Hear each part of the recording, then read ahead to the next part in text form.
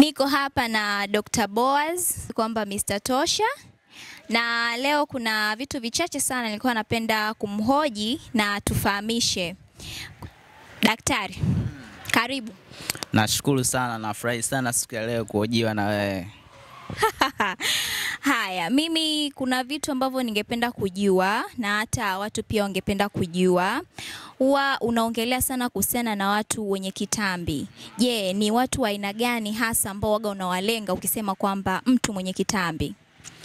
Kitambi unaweza kukitafsiri kwa aina mbalimbali. Kuna watu ambao tunatafsiri kitambi kwa kutumia kitu tunaita BMI.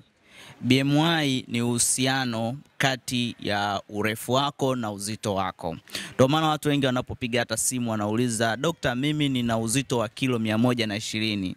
Je, kulingana na urefu wangu, je, niko sawa au nataka mimi nipungue?" Mwingine anakuambia, "Dokta, mimi sasa hivi nimepungua, nimefikisha kilo 70. Je, kulingana na urefu wangu sentimita 155, je, niko sawa?" Kwa hiyo hivyo ni namna ambavyo tunaweza tukauchanganua uzito wa mtu kwa kutumia nyenzo ambayo inaitwa BMI. BMI ni uhusiano kati ya urefu na uzito wako. Sasa kama mtu ana uzito mkubwa kuliko urefu wake, tunamshauri aweze kupungua uzito. Sasa BMI tunaweza tukazitenga katika makundi mbalimbali. Kuna mtu ambaye ana BMI kuanzia 25 na kuendelea. Huyu mtu tunasema kwamba ni overweight. Lakini kama mtu ana BMI kuanzia 30, huyu mtu tunasema yeye ana obesity, ana kitambi. Lakini kuna wale watu ambao wana BMI kubwa labda kuanzia 40. Hawa watu tunasema ni morbid obesity, yani wana kitambi kilichokithiri. Umeona? Kwa hiyo unaweza ukachanganua kitambi kulingana na kiwango cha nyama za ziada ambazo mtu amebeba. Lakini kuna watu ambao ni wembamba kama mimi Dr. Boaz, lakini ni wanene. Kwa hiyo unene uwezo kautafsiri tu kwa kumwangalia mtu kwa macho hivi kusema huyo ni mnene. Mimi Dr. Boaz naweza nikawa ni mnene. Kwa sababu gani?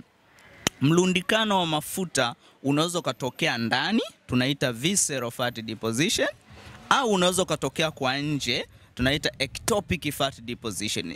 Ikitokea kwa nje ndo inatengeneza nyama uzembe.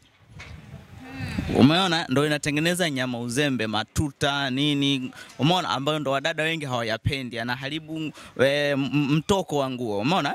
Sasa endapo mlundikano ukitokea kwa ndani, hauwezi kaonekana kwa macho. Kwa hiyo kipimo cha BMI kinamisi yule mtu ambaye yeye genetically, yani asili yake, vinasaba vyake, yeye mlundikano wa mafuta huwa unatokea ndani. Subiri kwanza daktari. Hapo. Umesema kwamba kuna ambaye mlundikano wa mafuta unatokea kwa nje na kuna ambaye unatokea kwa ndani. Je, hawa ambao ni kwa ndani ndio wale ambao wanakuwa ni wembamba kimuonekano lakini wanakula sana, hawanenepi? Ndio hao ambao unaongelea? Hao ndio ninaowaongelea. Kuna watu ambao yeye anakula kila kitu. Umeona, anakula kila kitu kinachokuda. Anakuambia kama unasema vyakula vya sukari vinanenepesha, wanga inanenepesha, pombe inanenepesha, mbona mimi sinenepi na ninakula hivyo vyakula? Lakini kuna watu ambao wana kisukari, wana pressure, wana upungufu wa nguvu za kiume, ni wagumba, wana maumivu makali wakati wa hedhi, wana vimbe mbalimbali kwenye kizazi, ila ni wembamba. Kwa maana yake ni kwamba kuna mtu ambaye ni mwembamba kwa muonekano lakini kwa ndani ni mnene. Kwa hiyo sasa wale watu tunawahitaji kitaalamu. Kitaalamu wanatambulika, wanaitwa wana skin fat syndrome. Wanaitwa wana skin fat syndrome. Ni wale wanaokula kila kitu halafu hanenepi. Lakini wale huwa wanakuja kuugua ugonjwa ambao ni mkali. Mimi huwa nikipata mtu ambaye ni mnene kwa muonekano na nikapata mtu ambaye ni mwembamba halafu ana kisukari halafu ana pressure, huwa najiuliza nimepata ngoma nzito. Unajua unapokutana na mgonjwa unatakiwa umsaidie yule mgonjwa apone.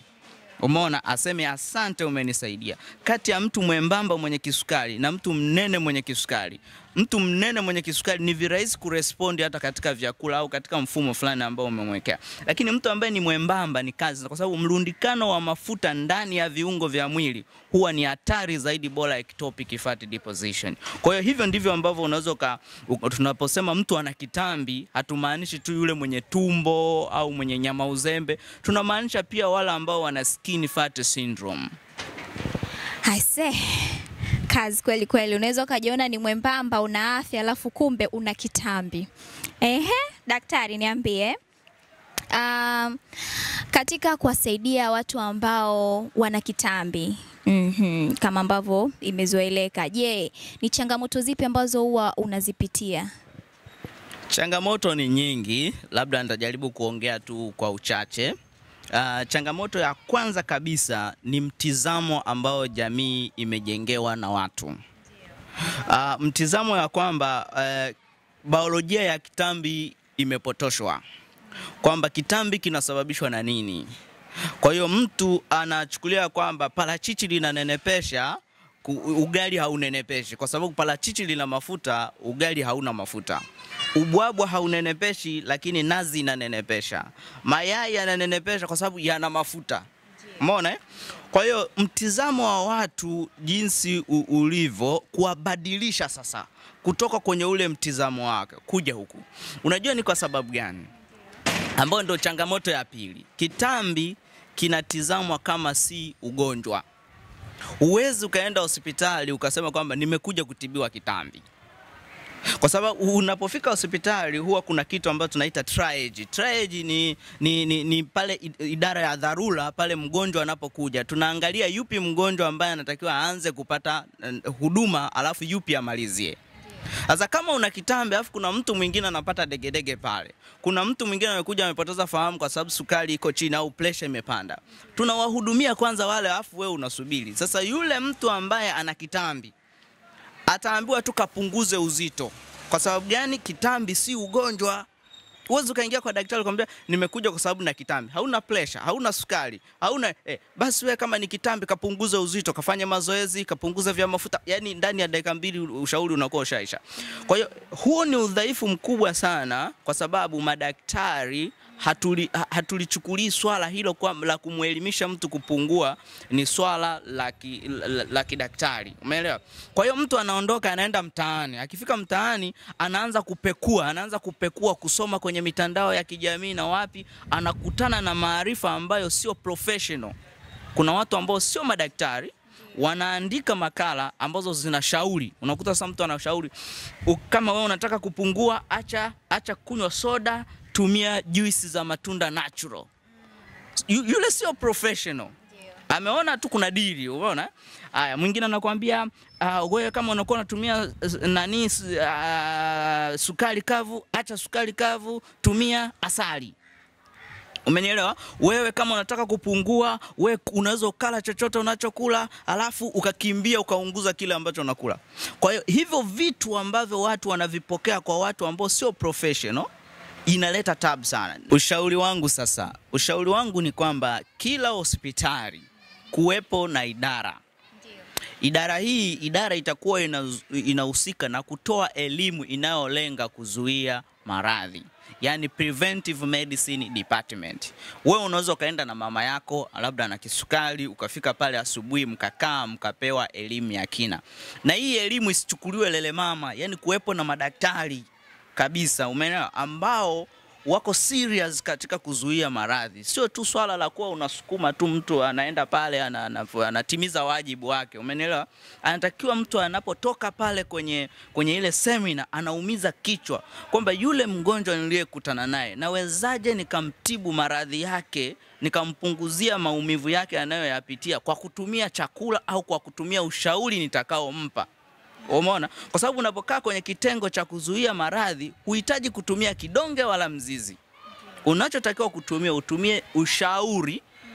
Umeelewa? Unatakiwa utumie chakula. Umeelewa?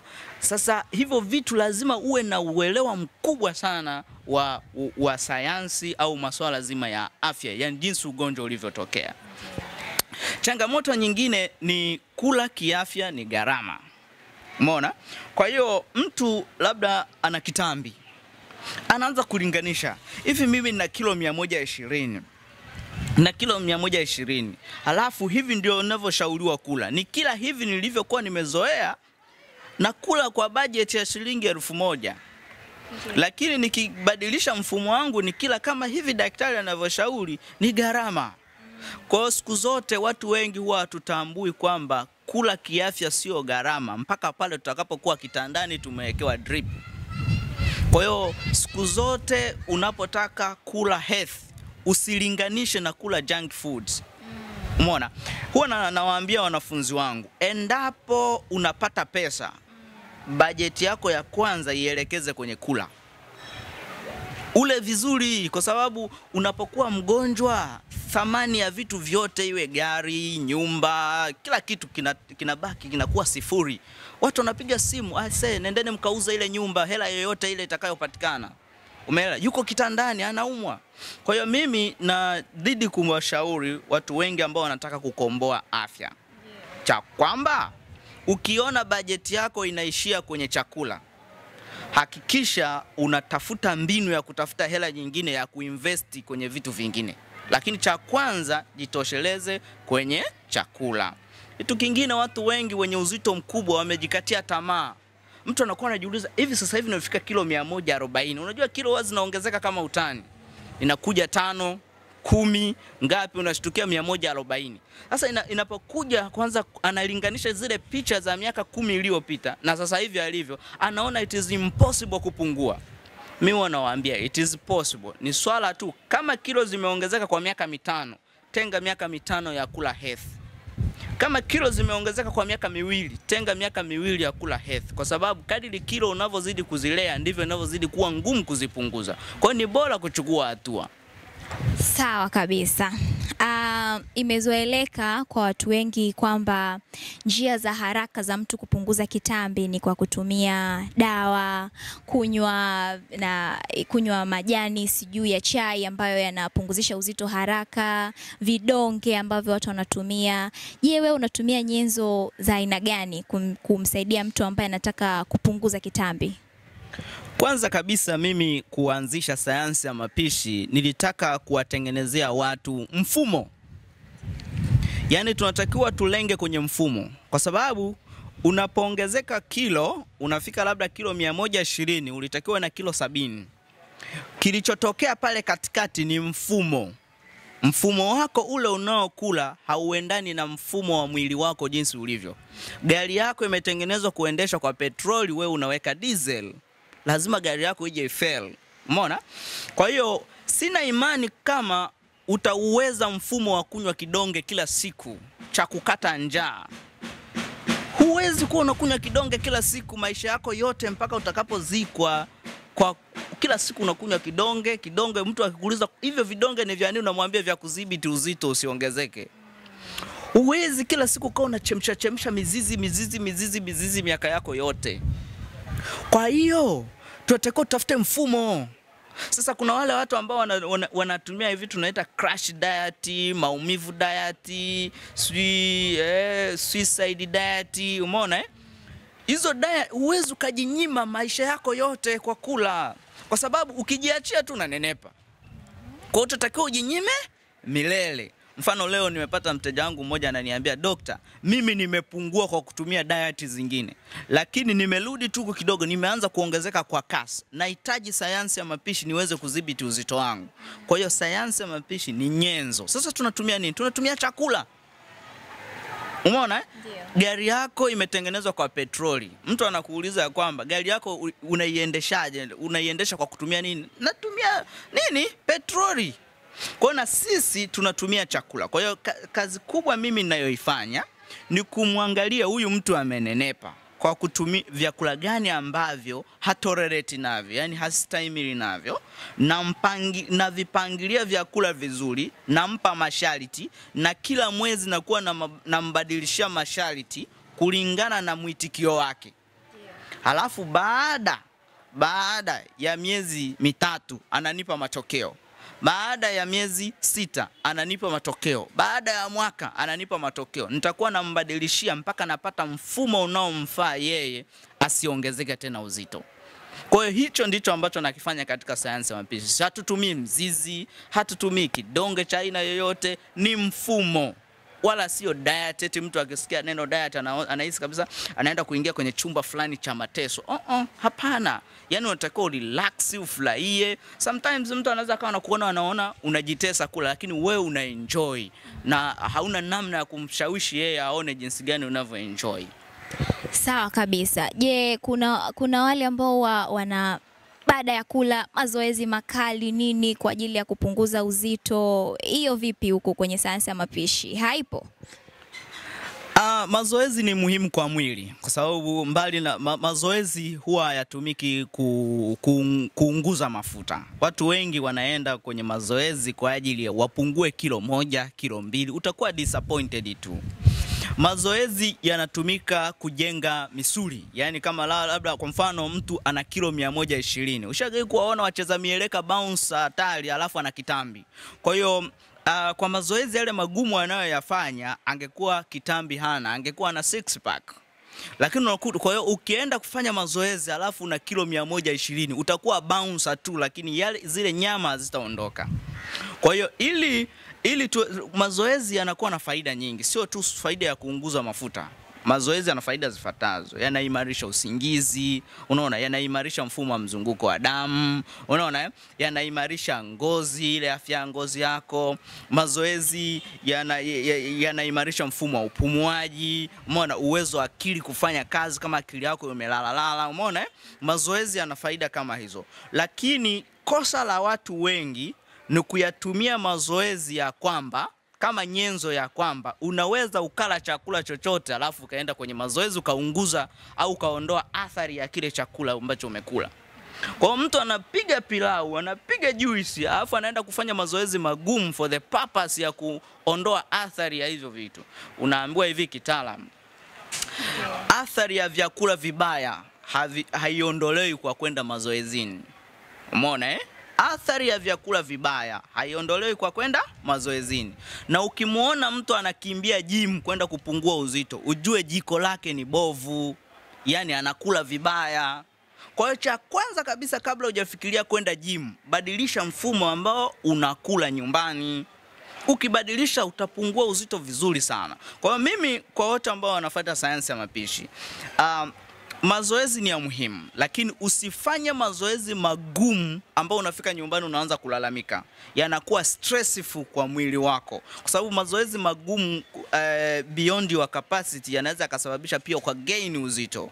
Kwa sababu unasababisha stress hormone ziwe zinamwagwa kwa wingi. Kwa hiyo unatakiwa ufanye mazoezi ambayo yako ndani ya kiwango chako, ndani ya ustamilivu wako, umeona Kwa hiyo wafanye mazoezi lakini yasiwe mazoezi magumu sana. Mazoezi kama ya kutembea labda kilomita 2 kwenda kilomita 2 kurudi, mazoezi ya kukimbia, aerobics, umeona mazoezi yale anaweza akayafanya, lakini sio mazoezi ya kufika nyumbani mtu anaanza kunungunika. Kwa hiyo mazoezi anaweza akayafanya, lakini sio yale mazoezi magumu. Lakini kabla hajafanya mazoezi anatakiwa ajiulize, nakula vizuri?